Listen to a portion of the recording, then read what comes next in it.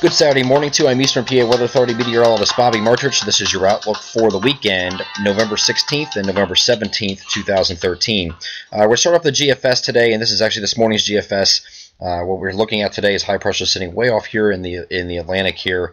But one thing that's going to do is allow the flow to become more southerly and southwesterly, and that's going to allow the temperatures to warm up nicely here on Saturday across our coverage area. And this is all in advance of a cold front that's going to be pressing through Sunday night and early Monday morning.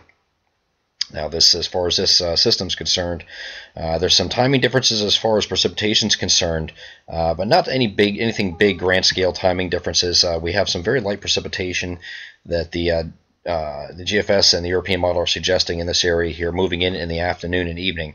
So we're going to allow for a spotty shower, a pop-up shower here across our coverage area, especially in the western sections here on Sunday.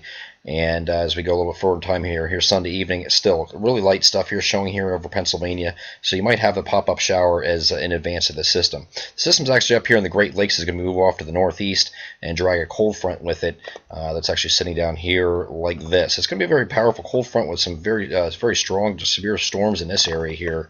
But I think because of the timing of when it's coming through overnight, although we will get some thunderstorms, we don't expect them to be severe on a grand scale because most of that activity is coming overnight Sunday night and early Monday morning when the dynamics are there, but you don't have the heating of the day to really drive these severe thunderstorms. But we'll keep an eye on it nonetheless. This system then we expect to move through here's Sunday night, here's early Monday morning at 7 a.m. So you can see most of the activity is gone at this point. Low pressure has moved up way up here into southeastern Canada. And then if we go a little bit forward in time here, cold front moves through, and then the winds are going to shift once again back to northwest. You can see that by the position of the isobars here. Winds coming in from the northwest at this point, and then temperatures will drop both Tuesday and Wednesday. We're not expecting any precipitation beyond this point as we go straight through the middle of the week here. But as we get towards next weekend, we'll have another system here probably on Friday that's going to affect us. Just some rain that's going to move through as the temperatures moderate once again.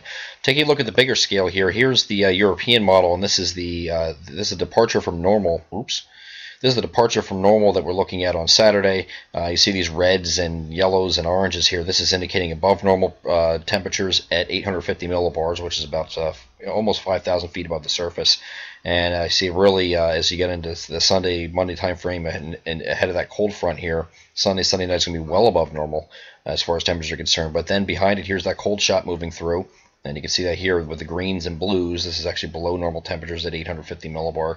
But it's short-lived. These are just transient shots of cold, and then it warms up again. So we're going to be dealing with this for a while, we think.